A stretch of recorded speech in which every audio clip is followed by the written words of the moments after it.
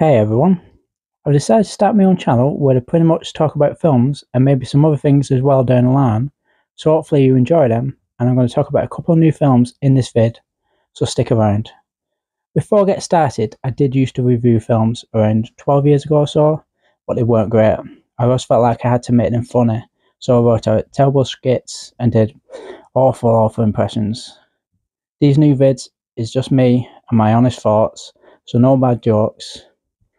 Okay, maybe a few here and there. Okay, first film up is The Holdovers. Paul Giamatti re-teams with Sideways director Alexander Payne for this comedy drama set in an all-boys boarding school. Paul's character has to stay behind and look after a few of the boys that got left behind at Christmas. So yeah, this is a really good film to watch around the holiday season. I knew I was going to like this film. I had a great feeling watching the trailer, and I was proved right. The script was very witty and smart. The chemistry between the characters were great. Each of them had a rocky relationship with each other, and as they got to know each other, a lot of feelings came out. The acting was amazing. Paul Giamatti and Divine Joy Randolph both won a Golden Globe for their performances. Divine's character is the one you connect with the most, who stays to cook for the boys despite going through a horrible tragedy. She is also a great voice of reason in the film. It hits on all levels, and it has a great character development in this film. My only criticism is that the film could have been around maybe 15-20 minutes shorter.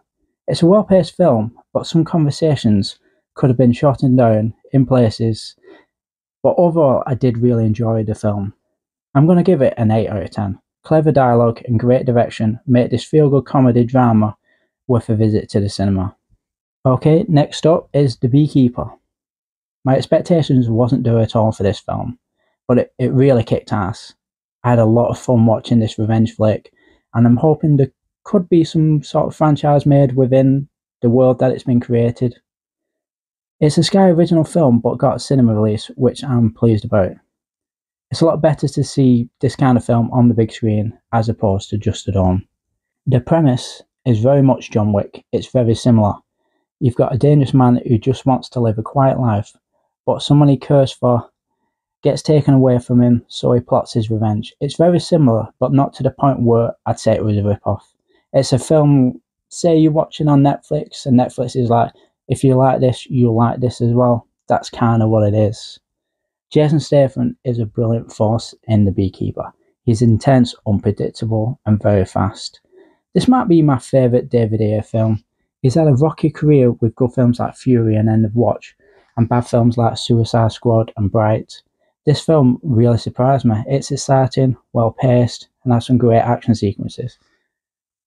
The only problem I had with this film, it was a bit silly.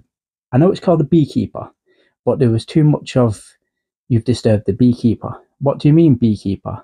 He keeps bees. What? He tends to the hive. What? It happened quite a few times for my liking. That was literally my only gripe.